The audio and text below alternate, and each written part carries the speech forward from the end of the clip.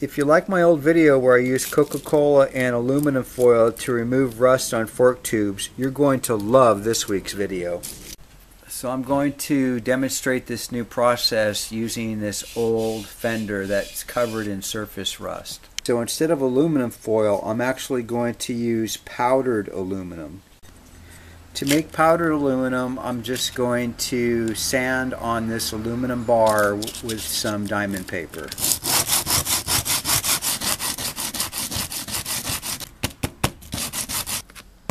The aluminum powder doesn't have to break down with the rubbing process. It's already powderized and will react much quicker to clean up the chrome than with aluminum foil.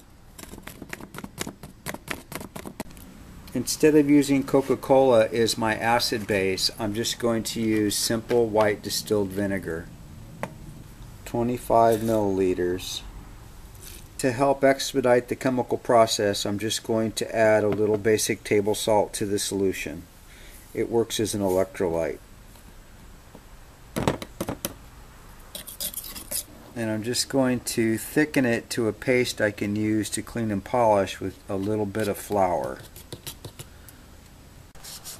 I'm putting tape down the center line of this fender, and that way I can show the before and the after to demonstrate how well this stuff works. I'm going to use my polishing pad and chuck it up in my drill. And soak the polishing pad in this solution. I'm not going to use very much pressure.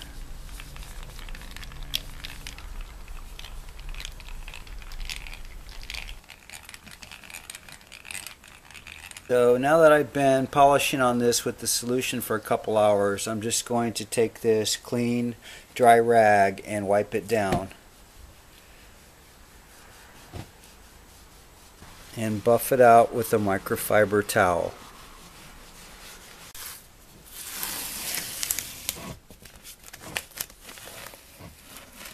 So this is the side that I covered in tape, and this is the side I cleaned with my aluminum compound solution. Check out that awesome reflection. So this process works 10 times faster than regular Coke and aluminum foil and looks twice as shiny. So I'm giving this powder aluminum concoction a solid 5 out of 5 Ichiban Moto stickers.